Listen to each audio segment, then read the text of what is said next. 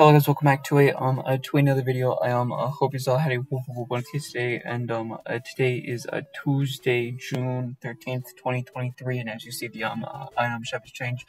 But before I start the video, make sure you guys smash like button, ring bell, and subscribe, and yeah, I guess without the way, let's get started. The Safara skin has gotten a new style. I said that. I think I said that correctly. Now, personally, I will say it's a bit weird knowing that they gave her pink hair. I guess I could say, and the outfit is a bit odd. Plus, they added a bit more different tattoos, and they added some more. I will still say it doesn't look that bad, but it's just a bit weird. The Raptor skin is back, definitely quite iconic. And if you don't know, the second style is unique with both of these two skins, because on PC, if like you have that whole talking thing on, if like you know what I'm talking about, you can use the skins and like it'll actually talk like they're talking in game, but still. But the pit stop skin is back.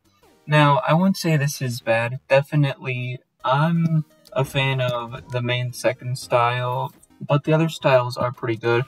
But still will say it isn't all that bad, kind of worth buying. Personally, it is one of the more better skins, but still is decent, I will say. The protective Xenoc bundle is still here. Game last item shop. I wouldn't say it's bad, it's just weird. Best I could say. The Tower Recon Specialist is back. Now this is quite rare, has not came back in such a long while. Still will say it is decent and looks unique. The Double Cross is back, or the Double Cross skin is back. Now, I wouldn't say this is all that bad. Personally, this is quite rare, and honestly, I'd say it's pretty good. To a certain point, may not be the all-time best. Second style, though, is actually pretty good with the back bling and how it looks and all that. The Stark Splitter is back. Now, I will say, it is one of the more better Shadow Series pickaxes. May not be the all-time best, but honestly, I'd say it's decent for the most part. The Prismatic Edge pickaxe is back. Now, I wouldn't say this is all that bad. Honestly, it's not the all-time best, but still is decent, and I mean, kind of worth buying. Looks pretty good. The reanimated emote is back. Now, this is one of those emotes where they're a seasonal one, but also not really. I don't really know how to explain it. Still, will say pretty good and definitely worth buying. Owl is back. Kind of funny on how we got both kind of a Halloween emote. I don't think this is one, but still. But I still will say this.